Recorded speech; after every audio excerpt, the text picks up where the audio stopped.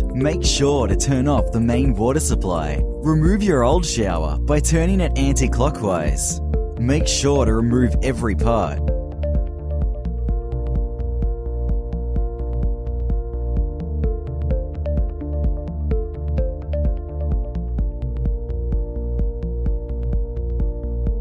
Now, remove your old taps and make sure to remove any spindles, washers, extensions and adapters.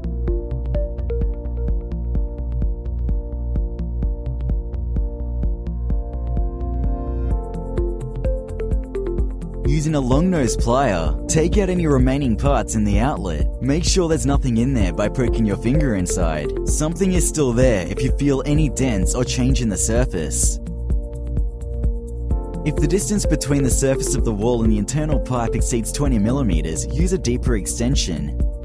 This is the crank connector. Pull out the washer inside and put it aside for the moment. Use the hex key to remove the inner cylinder by turning clockwise.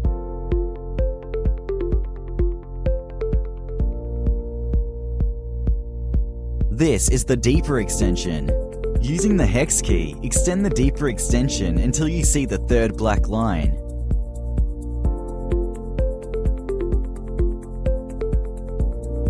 Insert the washer from before into the deeper extension.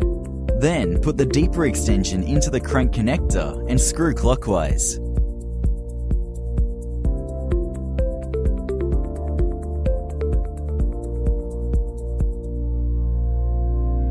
Attach the flange cover to both crank connectors.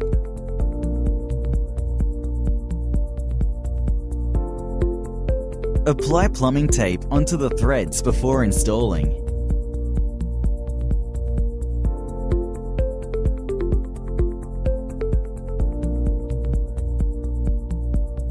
To install, screw the crank connectors into the hot and cold outlets. Ensure that the two arms are positioned appropriately to hold the mixer. It is okay to loosen the arms.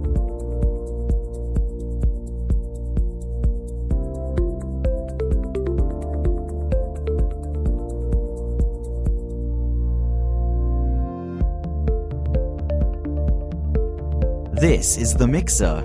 Insert the rubber washers into the mixer nuts.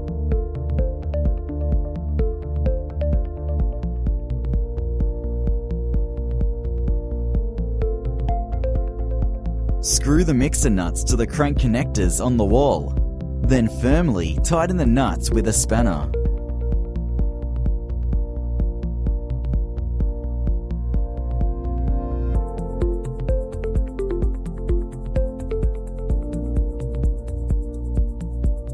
Using the hex key, tighten the inner cylinders by turning it clockwise.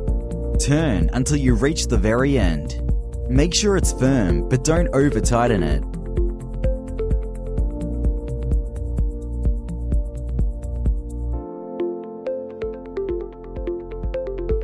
This is the cover cap for the crank connector. Using a coin or a flathead screwdriver, fit the caps firmly over the holes.